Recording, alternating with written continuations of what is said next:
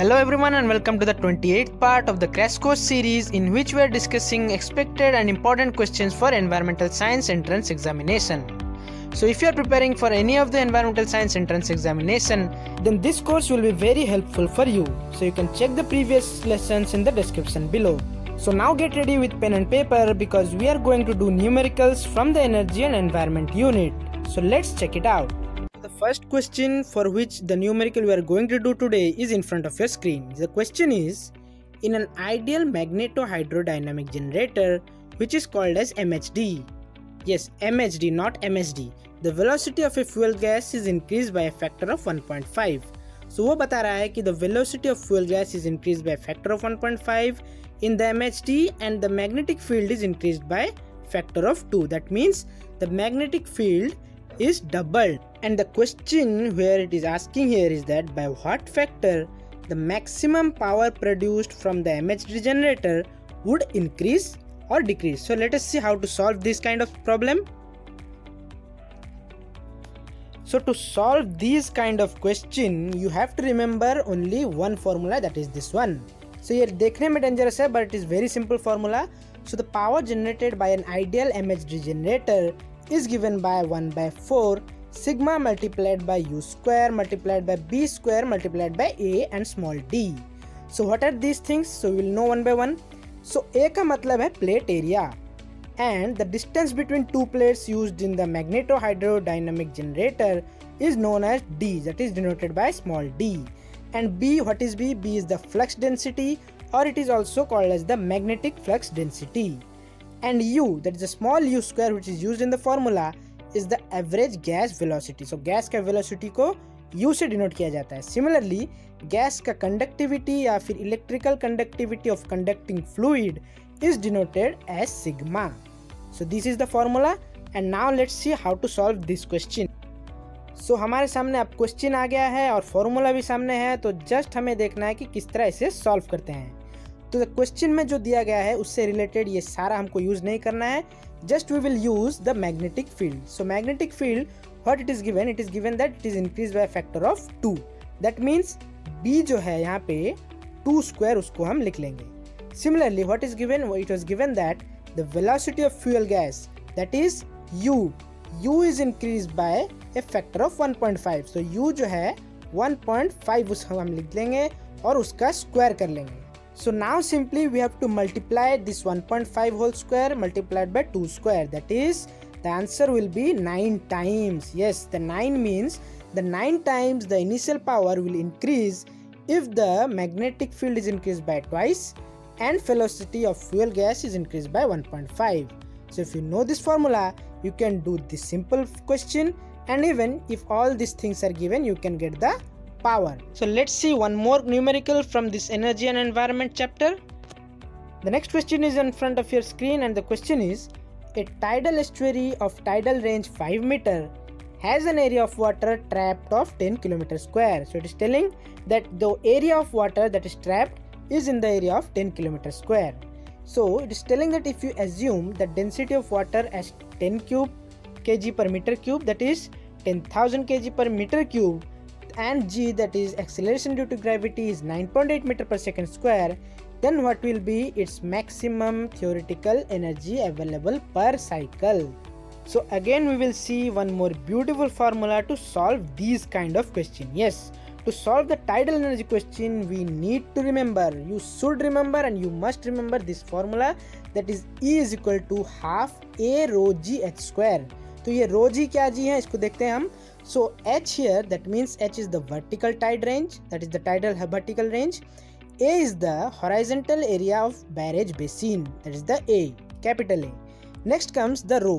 So rho is the density of water which is given by 1025 kg per cubic meter. Sometime it will be also given in the question.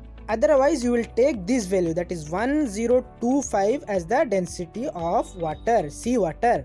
Next comes the g, that is earth's gravity, that is 9.8 metre पर second square. So let's see किस तरह हम इस सवाल को solve करेंगे. तो ये जो क्वेश्चन था हमारे पास है और हमारे पास उसका फॉर्मूला भी है.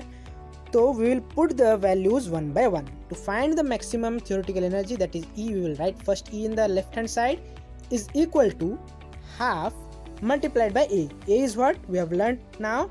A area है, तो area जो दिया गया है वो है 10 kilometre square. So 10 kilometre square को हमें मीटर स्क्वायर में करना पड़ेगा. So we have to multiply 10 into 10 to the power 6 for the area to convert it in meter square. Then what we have to do, we have to multiply it by rho. So rho here it is given as 10 cube. Yes, here it is given rho, it is given as 10 cube. So we have to multiply it. Then what we have to multiply? G. G is 9.8. So we have to multiply it by 9.8. So here I am doing roughly, but you should write in your notebook. Then next comes the h. So h हमें कितना लेना है? h दिया गया है 5 meter. That is the range, tidal range. So h what we have to do is 5 meter square. You will simply multiply it by 25.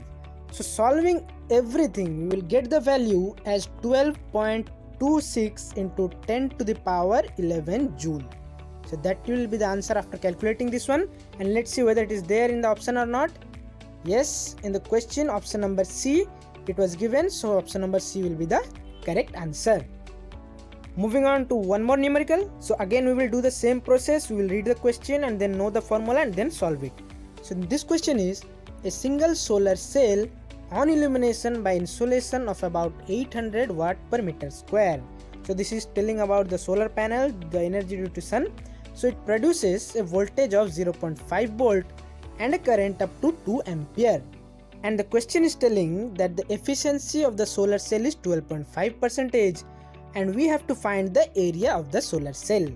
So how to solve this? It's very simple. If we know the efficiency of solar cell, we will be able to solve this kind of questions.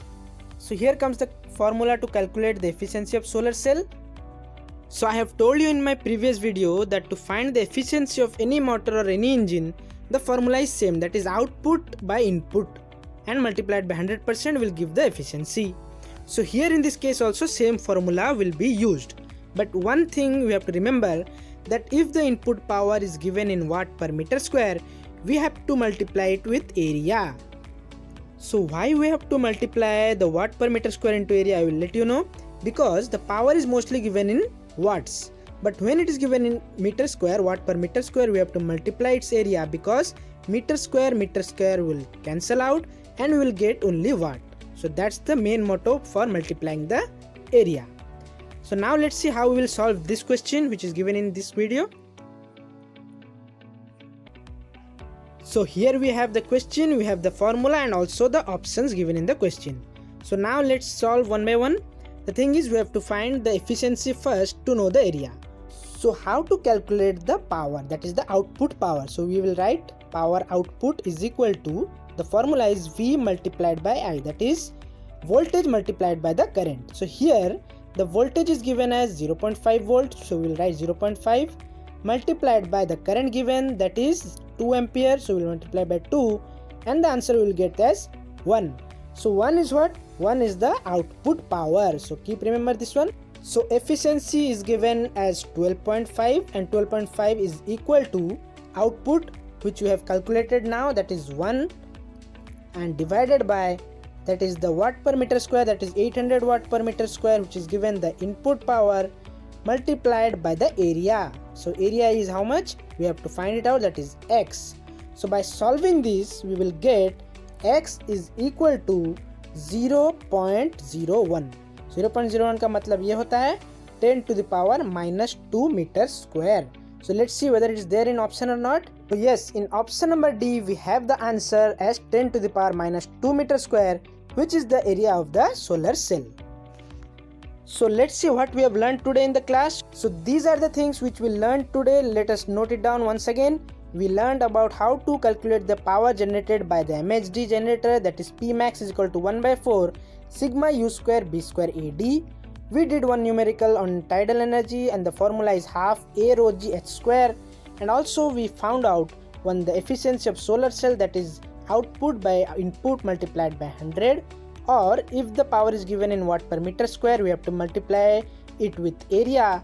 And we also learned that P is equal to VI in this formula which will be used. So I hope you like this, note it down in your notes, and if you want to see more video like this, then don't forget to like, share and subscribe the channel if you haven't subscribed till now. So see you in our next video.